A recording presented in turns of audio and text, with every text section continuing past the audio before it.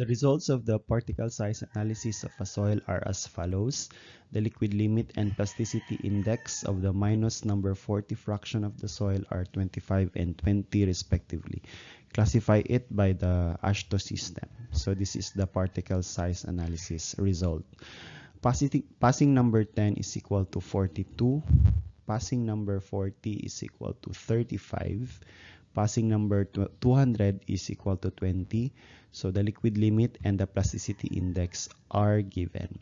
So before going to the solution, it would be best if we have a copy of the AASHTO classification table, just like shown here.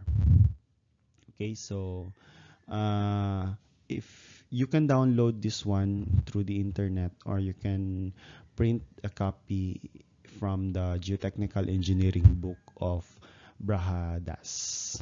Okay, so let's start the solution.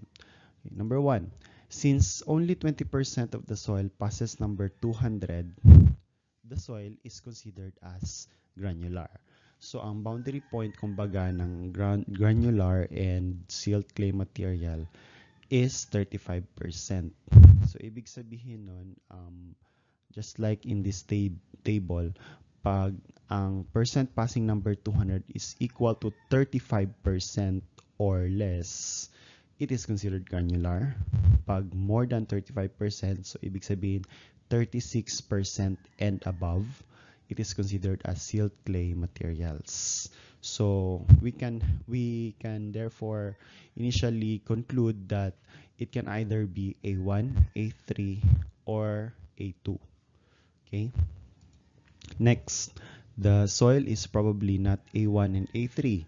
Why? Because the characteristics of fraction passing number 40 will not satisfy their criteria.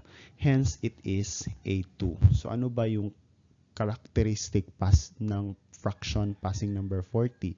So for A1, for it to be classified as A1, the liquid limit, wala siyang liquid limit dapat. Kasi non-plastic, meron siyang amount ng silt material pero hindi siya enough to determine the liquid limit.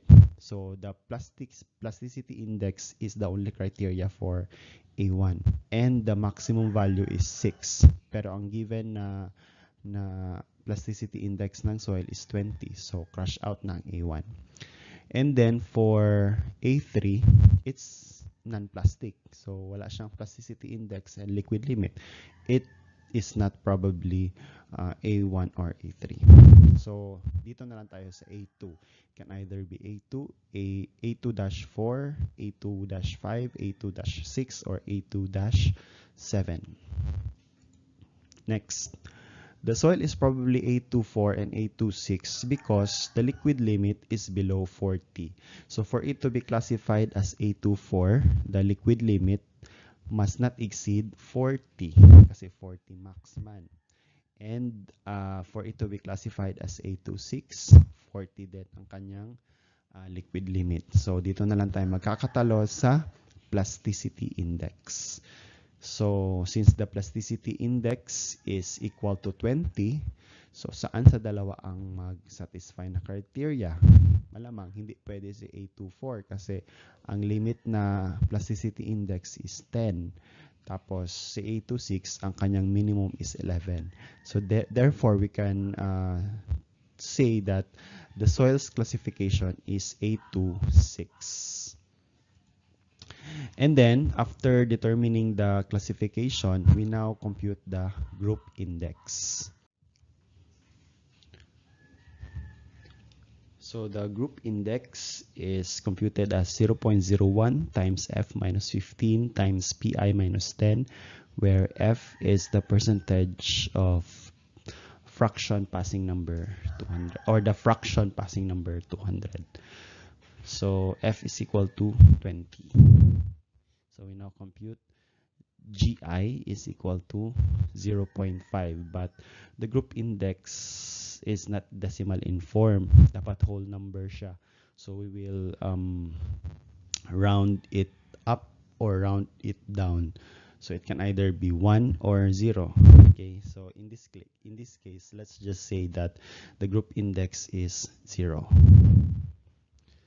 Therefore, the soil classification is A2-6, then 0. And the lower the group index, the better is the soil as a subgrade material.